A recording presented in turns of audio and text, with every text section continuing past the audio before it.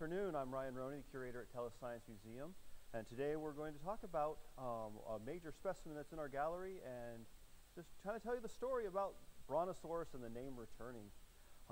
First I wanted to start with the picture that I have that was in our advertisement about this specimen, about this talk that I was going to give today.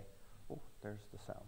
Okay, sorry, this is a whole new setup for us here, and I'm learning how to do this live. Hopefully you all enjoy this as I will too. So what's in a name? We have Brontosaurus, and it's a popular name, and it's a dinosaur that's been loved by children, and I remember growing up with my Brontosaurus toys. Here's a picture of what might have looked like, and the problem though is this picture in front is the neck might be too high. A Brontosaurus actually has, it was more like a suspension bridge with its neck outstretched and its tail outstretched. So the picture back in the left is a bit more like what we think a Brontosaurus would actually look like in life. And also the classic idea of Brontosaurus and other sauropods walking through the marshes and the swamps probably wasn't the case when you're as big and heavy as you are, and you're probably not going to have much traction under the mud. They're thought to have eaten shrubs and bushes and trees and not the marsh grasses. But then there is some thought that they might have reached their necks out and eaten the marsh grasses. And so, but we weren't there to really know. So there's a lot of different things that we can think about, but this is a fun interpretation. And one other issue with this picture, even though it's a pretty picture, is back in the right, there's some kind of theropod. That is not a T-Rex, because Brontosauruses and other sauropods lived in this group. The Brontosaurus and the Apatosaurus lived in the late Jurassic, and the Tyrannosaurus rex was in the late Cretaceous. And so I don't know what theropod they're trying to make in that picture, but when you come to Tellus and you enter the museum, one of the first things you see in our great hall is our specimen of a sauropod, and this is Brontosaurus parvus. This is a copy of a specimen that's at the University of Wyoming. This specimen has a long history, and we're going to talk about that. We're going to talk about why the name has changed over the years, because for most of the last century or more, it was called a Apatosaurus. But here today, it is. Oh, actually, let me pause. This specimen in the Great Hall, we have lots of events in our Great Hall around this specimen. People like having dinner beneath the tail and neck of this specimen, and occasionally we've had a few weddings actually here at the museum. Not only do they have them in the Great Hall, sometimes we have them in the planetarium. So let's meet this specimen. Staff around here for years have called it Patty because it was called an Apatosaurus. So let's kind of talk about that name change, and through that story of the name change, we're going to talk about the science of understanding sauropods and the science of how specimens are used to understand evolution, and how within museums we track what specimens are what and how we keep these names of organisms with these specimens. So first off, the name of this is Brontosaurus parvus. So that first part is the genus name. The second part is the species. But the name of a specimen of any species is the combination. It's a binomial name. You have to keep both names together. It's not just parvus. And when you talk about Brontosaurus, then you are talking about the group, the various species that are similar enough to be part of that group. So the names of species have these two parts, like Tyrannosaurus rex. Here we have Lambesaurus lambii and Albertosaurus sarcophagus, genus and species. Now, these names sometimes are based on Latin, giving some kind of description. Tyrannosaurus rex is the thunder lizard king. Brontosaurus is thunder lizard. And then Lambesaurus is named after Lawrence Lambert, and actually he got named for both the genus and the species in this case. And Albertosaurus is named for the location, Alberta, Canada. We also have at Tellus an Edmontosaurus, so that's named for Edmonton, which is the same area as those dinosaurs. Now, the genus then is the grouping under which we put similar species. We look at features that bring them together. And of course, as you get bigger and bigger in lumping things together, you get the group, like today we're talking about a sauropod. So that Brontosaurus is a sauropod, and so that's how you have your groups based on similarities. So when we talk about species, you have to give credit to who gave things the name. So Brontosaurus parvus, well, there's something interesting about this one where I give credit. Around the author and the year they published it, I have a parenthesis there. That means that something changed in our understanding of what Peterson and Gilmore named. They named a species Elosaurus parvus, but this specimen of Brontosaurus that we have has been related to that, and Elosaurus parvus has become Brontosaurus. So we're going to talk about how all that happens and why we have these changes, what that means in this story. So I can take genus and species and shorten it. Once I've introduced a name, I don't have to keep writing Brontosaurus in literature. I'll say it, but I don't have to keep writing it. Save some ink when you print stuff. So I can change these names. So Tyrannosaurus rex and Lambeosaurus lambii and Albertosaurus sarcophagus become T-rex, L. lambii, and A. sarcophagus. Once we know what genera we're talking about, you can just shorten it and go. That's why everyone knows who T-rex is. So if I take Brontosaurus parvus, what do I do to shorten that name? It becomes B. parvus. It's very simple. So let's take a little walk through time and talk about this specimen and other related specimens that really will tell us about why we get this name today and why Brontosaurus as a name for these sauropods is back. Because there was a debate through the last few decades of, is Brontosaurus real or not? Is it a Apatosaurus? Lots of people loved the name, so we're going to talk about that. So 2015, Brontosaurus parvus is the name that we have based on a paper, and we'll talk about that at the end. But let's go back to where this specimen was found. So this specimen, found in Wyoming in the Carnegie Quarry at the Morrison Formation. So this is an area that the group from the Carnegie Museum, where the Yale Carnegie, at the Carnegie Museum were collecting this. So go further back in time though, Brontosaurus excelsus was the name that the specimen was first given. But this was not the specimen by which Brontosaurus excelsus was named. That specimen, also found in the Morrison Formation, was collected by Othniel Charles Marsh. So he found that specimen in 1879. So next to the name, I have him getting the credit. But this is part of a time period where he was finding lots of different specimens. In fact, Othniel Marsh is the person who named the group sauropod. So Sauropoda was his name, and he actually named a whole lot of genera in this group and a lot more species. And this is a big part. Here is that original specimen that was named Brontosaurus excelsus. This is at the Yale Peabody Museum, and that's who Marsh worked for back then. And so Marsh found this. He also found Apatosaurus ajax.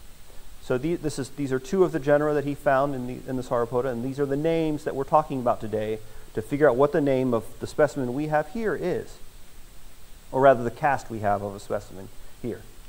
So let's go back to that time period called the Bone Wars. So here's Dr. Marsh with with some students. This is a summer internship for some college students.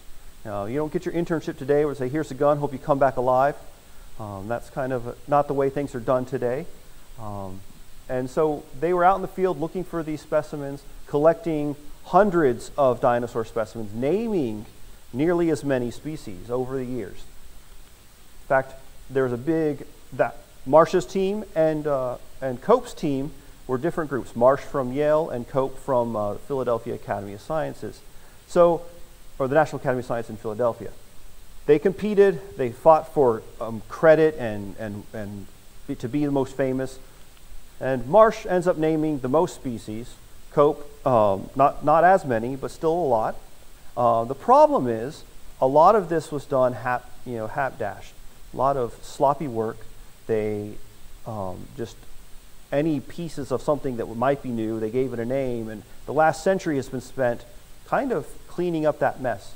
Now back to that location with where the Carnegie group a few years later finds this specimen that we have that's called Brontosaurus excelsus at this time. along with that specimen in the same locality, they found a specimen that later was named Elosaurus parvus. So, so here we have them thought to be different genus and species, and at this point, we now have 3 generic names and the species that are actually the type species for these genera. So when a new species is found and described, that specimen becomes the reference to which everything else is compared. So that is the only one that actually has the name. So when I say something else is a Brontosaurus excelsus, I'm saying actually that that specimen is identical or close enough to the specimen that is Brontosaurus excelsus. Technically, it's not actually Brontosaurus excelsus. Only the named specimen is that name. It's the holder of that name. So it becomes kind of the flag bearer of that going forward. Now, when I say something is that species, we accept that that's what I'm talking about, that is that, but it's kind of an interesting way to think about it. So when we talk about this further today, we also want to consider that each specimen has its specimen number. So when I want to refer to CM563, and I say that it's Brontosaurus excelsus in 1901, then I'm referring back to YPM 1980, which is the Brontosaurus excelsus described by Marsh. So this is how we're going to keep track of the story and understand what's going on. Now, type specimens and type species are very important because they are the basis on which we make these comparisons in science. This is the way that we can actually, as we find more things, better our categorization of things and understand the evolutionary processes that have happened. So there's all sorts of names for this is the specimen that is the type. There's actually copies of specimen, or you can actually make a copy of that specimen with a cast, and then it can be a different type of type. And you can also take specimens from the same locality that we know they're exactly the same. We'll store that hopefully at a different museum so that it's a point of comparison. Because one of the things about these type specimens, most museums that have them keep them separate from the general collections, extra security or extra protection from fire, because sometimes things unfortunately happen to specimens. You have World War II, the museum in Berlin was bombed, and we had specimens from lots of material lost. And only in recent decades have we gotten new material from the same localities. One example is Spinosaurus. The type material from Egypt was lost in these bombings. And on the right, we have the fire that happened a couple years ago down at the museum in Brazil. We're still learning what got destroyed and what was saved and salvaged from that. And there were type specimens of both modern material and also fossil material that was lost. Luckily, in the story of the sauropods, there's not been much of that material lost in that sense. But as we come forward, in 1903, the Brontosaurus excelsus was recategorized by Riggs, and so that's where now the Marsh name, because it's the name for the species, gets parentheses on it because somebody else changed the genus. So Apatosaurus excelsus is now what we consider Brontosaurus excelsus as of 1903.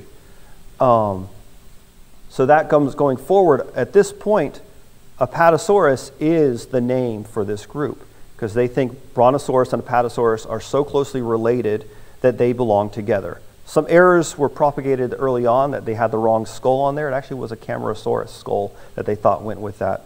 But really the grouping came together because of the similarity of the pelvis of these these species.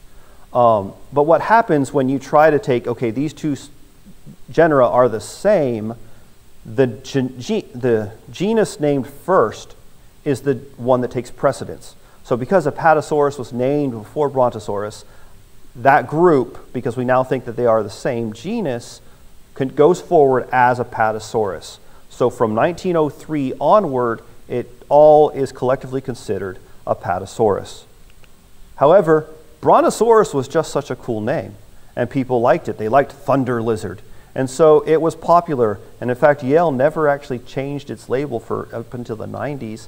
And it just kept being a debate. And in 1989, when the U.S. Postal Service issued a stamp of these dinosaurs, they put the name Brontosaurus on there, even though technically at the time was not scientifically valid. But ignoring the debate and just going with what was popular with the people and the name people used, we got that. There's lots of great toys that were called Brontosaurus, and I had some as a kid that I played with. So the specimen that is now known as Apatosaurus excelsus that was collected in 1901, it just stayed at the Carnegie Institute for years and was not actually put on exhibit. So the University of Wyoming acquired that and mounted it, and they got that, and that's when it was put up in 1961. So at that point, it was still identified as Apatosaurus excelsus. So with this new home, that's where it resided for a few decades. And during this time period, research was going where they were figuring out that the skulls that they thought before were not correct, and continued through time at trying different types of skulls and finally finding material that was enough to associate the correct skull with the skeletons that we have. So one of the things that's interesting about these specimens was the skulls, they didn't have intact skulls. They had what they called post-cranial skeletons. So now that we have an idea, the research, and it took almost 100 years from the naming of Brontosaurus excelsus, and now called Apatosaurus excelsus, to have even the type of skull that it and the other apatosaurines had. Mainly because a lot of this material is mixed up between other material of other sauropod groups in the Morrison Formation. Let's fast forward to 2004. We have a study done by Upchurch et al. In 2004. They found a specimen of Apatosaurus ajax. This was a really good, complete specimen. The Tokyo National Science Museum got that specimen. They did a really in-depth study. And so what they did is they compared it to 11 other specimens of Apatosaurus, looking at features of those skeletons. Now, features, when we look at them in an analysis like this, we call characters. And so then these characters in this analysis, actually, let me step back. We have to look at the specimens. So here we have the 11 specimens. So again, back that specimen number as our way of tracking what was in the study. So the 4 specimens we've talked about were in that study. So these 4 plus another 7 specimens were in that study that Upchurch did. And so when we do these studies, we talk about the operational taxonomic unit. Because we have the specimens that have been named, we've got various names they've had over time. So when we study them, sometimes we step back, not quite certain what the names are of the newer material. So we're trying to find how they relate to the stuff that has those set names, and that's what we do in this study. So here is the results from that study. We have those various names and the names we've been talking about, and you can see where those specimens fall out in this study and where you get Apatosaurus ajax, Apatosaurus parvus, and the Apatosaurus excelsus. So one of the things that was interesting about this study is it took that Elosaurus parvus and the specimen that we have here at Tellus, that's the original material is in Wyoming, put those two together. So originally, the larger specimen was thought to be Brontosaurus excelsus, and Elosaurus parvus was just a smaller, different genus. Well, it turns out Elosaurus is actually a juvenile form, and the other specimen we have is the adult form. So these two are here combined as the same species, because Elosaurus parvus has the species name, but it's related to these other Brontosaurus or Apatosaurus species, and currently we're calling them Apatosaurus. Here we now have the combination, a new combination of Apatosaurus parvus. So when Tellus opened 11 years ago, we actually got a cast made of the material in Wyoming. And when that cast was made, we were able to take that material, they got it remounted, and we got this new large really awesome cast of this specimen. It's 82 feet long. It's one of the larger brontosaurids. Actually, a lot of the other apatosaurs can be a bit larger. And so we have now this story here going on. So the names through the years. But when we put up the cast here at Tellus, we called it Apatosaurus excelsus. We were a little behind on the research, and for the next 10 years, it was called Apatosaurus excelsus out in our lobby, or out in our Great Hall. So let's fast forward now to 2015. We have this amazing study done by Emmanuel Schopp and his colleagues. Let me find my notes, sorry. They weren't just looking at Apatosaurus in this study. They actually were looking at all the diplodocoids, and actually even bigger group, the Diplodocidae.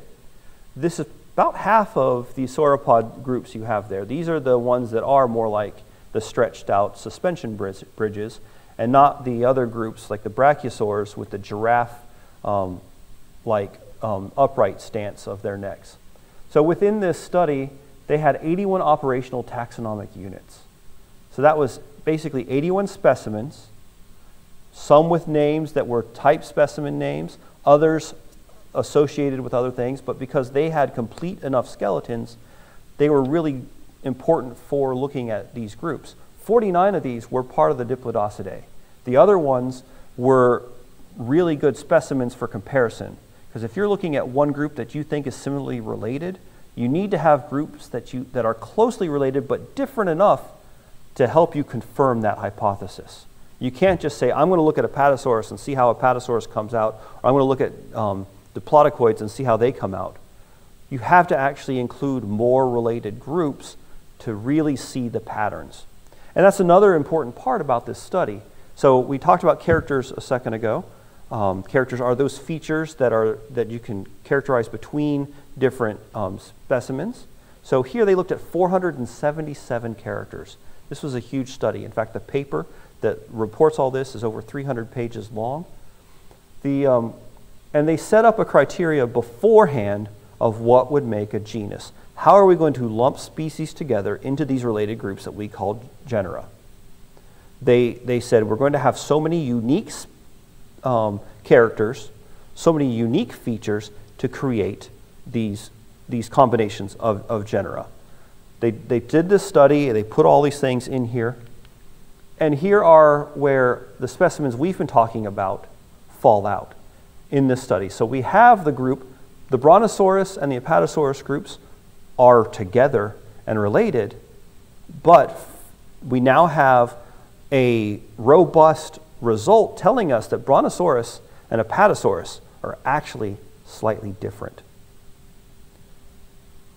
This was big news to the people who like the name Brontosaurus.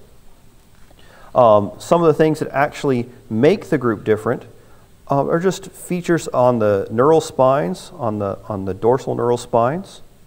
You have area in the scapula, basically on the shoulder blade, and then you have a few other features along in the skeleton. But it's just minor features, but they combined, and there were enough of them that it separated Brontosaurus from Apatosaurus.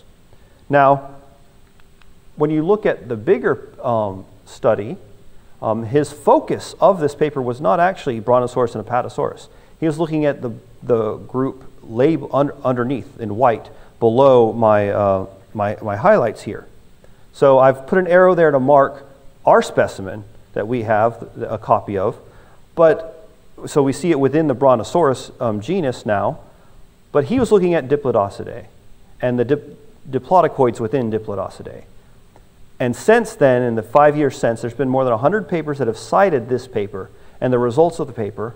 Only a few have just cited the results about Brontosaurus with no commentary or criticism, but the majority of papers that have responded to this have continued the conversation about the relationships within the diplodocids, not within all of Diplodocidae. So it's really interesting that when he did the study, what the goal of the study was not, I'm going to make sure Brontosaurus is back and that it's right. It's actually something that the data told us. It was something that came out from their early on at the start. They said, hey, we're going to set this as our parameter, and it came out in the wash. So coming through this story, these are the names that have been used. You can see now in squares the names of the specimen that we have here at Tellus. You have it being found in 1901, that specimen moving to the University of Wyoming in 1961, now with the name Apatosaurus excelsus. In 2004, the name was updated, and then we have, in 2015, the further update and the restoration of the name Brontosaurus. So now that I have this information, out in the Great Hall, next to this cast of Brontosaurus parvus, we have a femur. And this is a real bone that we have in our collection, not the cast that you're seeing. And initially it was labeled Apatosaurus excelsus, which matched the name that we were using for the specimen, for this cast. Now, do I just update it to Brontosaurus excelsus with that update? But then again, the cast we have is being updated to Brontosaurus parvus. So there's a question, is this Brontosaurus excelsus or Brontosaurus parvus that this leg bone came from? Knowing that it was compared to a specimen that was thought to be a brontosaurid, I can accept that it was Brontosaurus, but I don't have enough information at this point to tell whether it is excelsus or parvus. So I have it labeled as Brontosaurus species. So it is a Brontosaurus femur, but of which species, that is in question. So I leave it in what's called open nomenclature. So going forward, I'm going to look at some of the characters that were in that shop paper and try and see if I can figure that out. But that's going to take a little bit of effort, and maybe when you come in, the plaque there will be updated. So coming into the future, this has been a century of studies and research that have gone on that have been updating this name and changes within our understanding of sauropods. Here's a picture of Brontosaurus. So the head can be raised up a little bit in the current understanding, maybe not as much as what you had in the first painting at the beginning. And going forward, who knows what more is going to be done about the group in Diplodocidae, what's going to be learned about the rest of sauropods. Another paper that came out in 2017 took the grouping that put sauropods and theropods together as a separate group from ornithopods within dinosaurs, and actually put ornithopods and theropods together and put sauropods at the base of the tree of dinosaurs. So there's lots of questions and things happening, but it just depends on how the data comes together. Now, in preparation for this talk, I got a lot of questions from people, and I want to see if I can respond to some of those. And a few other questions, if I don't actually respond to you today, I'm going to get online and write up the responses to those, if I can get this pad to open.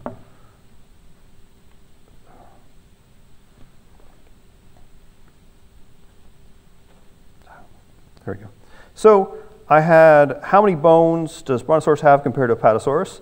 Well, Sophie, who asked that question, they actually have the same bones. There's not a real difference in there. There might be some difference in the tail bones, but I don't actually have those counts they have on that. But in general, these two are pretty similar. What made the groups different are features on the bones.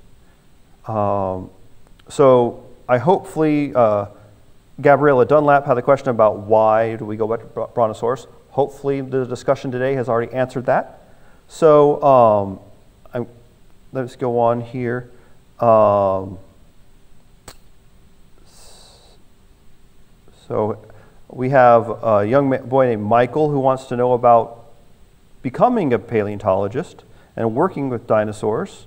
A lot of times you get into paleontology by studying paleontology in school in a geology program. Some students come the other way through biology and then go into paleontology in grad school. But either way, you can get to that point and study those, but you definitely need to go to college to do some of that work. But there's a lot of people also, go ahead and get involved now with local clubs Here in Georgia, there's the Paleontology Association of Georgia. So a lot of people that aren't necessarily professionals or have even gone to school for it, but they are out there looking for fossils and know a lot about these fossils and can guide you in that too. But also come by the museum when we have our events, and I'd be glad to talk to you more about that. How big would a baby brontosaurus have been? Well, the baby brontosaurus is limited by the size of the eggs. The eggs of brontosaurus you'd think would have been really huge, but they're not much larger. They would not have been much larger than what you see from an emu or an ostrich, because there's a point at which an egg is too big for oxygen to get through that egg. So you would have had a small brontosaurus that I could have probably held in my arms that becomes the big animal that it is. What's really cool about sauropods is the proportions of the animal actually don't change as much through its life as other animals do. We talk about human babies with their big heads and tiny bodies, and toddlers with short arms that can't reach around their heads. But sauropods don't actually change in dimension. It's a really interesting feature about them. So how wide was a bronto's foot? I don't know the exact measurements, but if you see the specimen out there, about as big as this lectern I'm in front of, certainly would have squashed you. Could a brontosaurus jump? I doubt it. Brontosaurus, though, was one group, and Apatosaurus. They actually could climb a little bit with the front. The back feet still on the ground, but they actually had a claw on the front feet, and they would have actually gone up against a tree and climbed up to reach even higher than the Brachiosaurus. How did brontosauruses mate? Well, we don't know how any of the sauropods mated, and the size and just, yeah, that's just a good question. They're really large. Just maybe one day they'll figure that out. How many predators did brontosauruses really have? Well, that's a good question. As big as they are, it would be pretty hard for something to attack it, and it's even thought that the tail it had could have been used as a whip to defend or to signal. But again, we weren't there to see what's going on. I guess the thing to do, is I'll double check in the literature, is see what they have of evidence of markings on the brontosaurus bones, probably from scavengers, but sometimes if something would have attacked it and you can tell what it was, there could be scar tissue. This is an area that a lot of paleontologists have, so I'll have to go look in the literature and find that out. Could a bronto crush a whole car or only part of it? Well, its feet aren't as wide as a whole car, so wherever it stepped, it would certainly have crushed the car. And speed, I doubt that they were quick, but they certainly walked long distances throughout the day as they ate lots and lots of food and had to keep moving to get the food they needed. It's thought that they did range for miles on any given day. Could they swim? With the weight they had, swimming probably would have been difficult, and actually they would have gone down deep enough that there would have been enough water pressure to potentially affect their lungs' ability to actually breathe. So you might not have been, so the idea of a sauropod in the water with its head out probably didn't happen. You're looking at, you go down in the water just a few feet, you can feel the pressure in your ears. Think about, you're that big, you go down deep, and all that water on you, and you're trying to, in your lungs, as big as they are, trying to move to get enough oxygen for your body. It's probably not. How long would their lifespan be? Decades. The sauropod that we have is thought to be an adult. That is 82 feet long, maybe got a little bit bigger, probably close to 20 or so. They're thought to have teenage years that are pretty similar to timing as modern humans, but who knows how long they lived. So that Elosaurus parvus that was the type species that is the juvenile was probably 9, 10, 11 years old, and then you get to the bigger one we have now. Mannerisms about Brontosaurus. I don't know a lot about them, but if you want to have some fun ideas out there from sauropods. Look up what Bob Bacher has taught about various sauropods, and he thinks of lots of crazy ideas for them. Some probably happened, some didn't, but you've got to be creative. And I guess, do I have any other questions? I guess the last question I have is from Ian Oakes. When a brontosaurus is putting cream cheese on the bagel, does he start his spread from the left side or the right side? Well, as big as his feet are, I think he would crush the bagel. And the cream cheese would be just smoothed out on it anyway. So if you have any other questions, go ahead and put them down below, and I will come back and respond to them. Thank you for today's attendance, and hopefully you enjoyed it as much as I did.